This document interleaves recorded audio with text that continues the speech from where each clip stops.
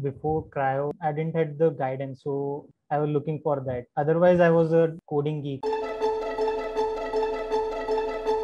I was a Pythonic guy when I joined Crio. At Crio only I learned Java, Springboot, and the other O modeling and session solver. That was big trouble for me initially, but yeah, I gained confidence and then I was able to do it. At Navi, Java Springboot was required.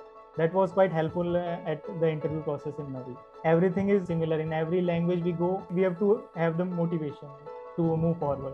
While in Crio, I always focused on clean code. We are focused on developing step by step. We don't just start solving. First, learn the problem, and then we check what kind of data structures and algorithm are working on it. We check the edge cases, and then we start to.